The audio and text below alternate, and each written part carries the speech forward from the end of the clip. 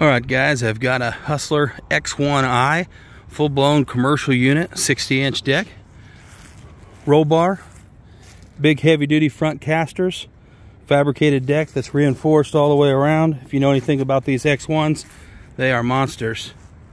Dual fuel tanks, extra wide back tires with heavy-duty commercial drives, and a nice wide stance for stability. It's got the Kawasaki FX commercial grade motor.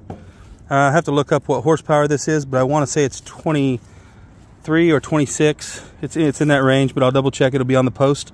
And you also always know when you get that big breather and everything that you're full-blown commercial motor, not just a heavy-duty deck and stuff. So the X1 and the Super Z are both built that way. Dual fuel tanks, both of them work. Do have a couple plugs on the tires. They all have good tread, but this one has a little plug right here, and I think this one has a plug on the sidewall also. They all seem to be holding. Nice oversized cushiony seat, and of course foot control for all of your deck height adjustments. I do not have the grass chute for this one. Only 820 hours on this thing. Choke it and fire it up for you.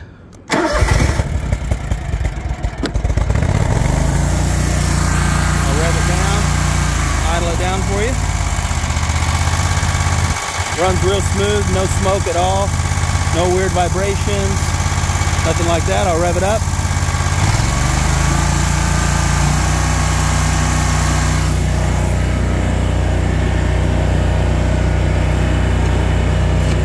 Mower deck height works great. Blades work great. This thing has a really good ground speed and really good blade tip speed. I don't know if you'll be able to see any of this grass cut because, you know, a little early for mowing season, but I'll try to show you here. Blades. Real smooth operating deck too.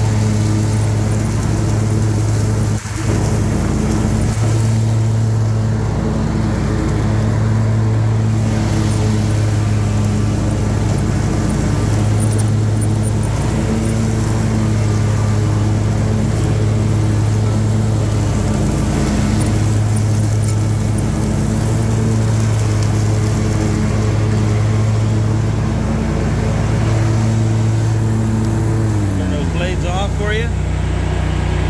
Nice clean cut. Idle it back down. Runs real smooth. Good mower right here. No issues with it. You can order a grass chute if you want one for, I think they're 50 or 60 bucks.